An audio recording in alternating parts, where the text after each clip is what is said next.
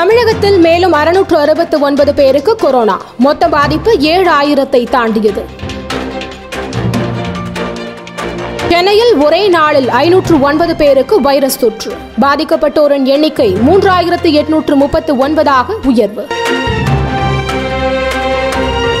வெளிநாட்டில் இருந்து வருபவர்களை முறையாக தனிமைப்படுத்தி வருகிறோம். அமைச்சர் விஜயபாஸ்கர் உறுதி.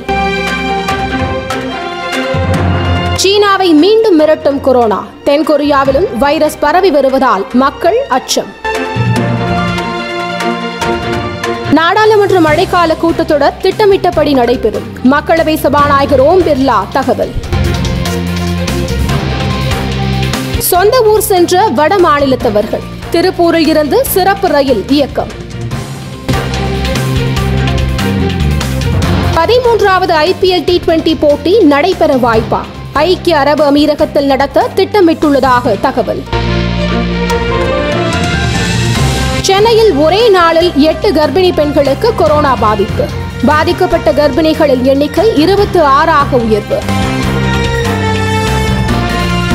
ஆஸ்திரேலியாவில் ஊரடங்கை தளர்த்த வலியுறுத்தி போராட்டம். கொரோனா நேரத்தில் 100க்கும் மேற்பட்டோர் ஒரே இடத்தில் திரண்டதால் பரபரப்பு. எந்த தேர்வும் ரத்து செய்யப்படாது. அனைத்து தேர்வுகளும் திட்டமிட்டபடி நடத்தப்படும். TNPSC அறிவிப்பு. மேலும் பல செய்திகளை துரிதமாக அறிந்து கொள்ள www.quicklinenews.com என்ற இணையதளத்தில் தவறாமல் இணைந்திருங்கள்.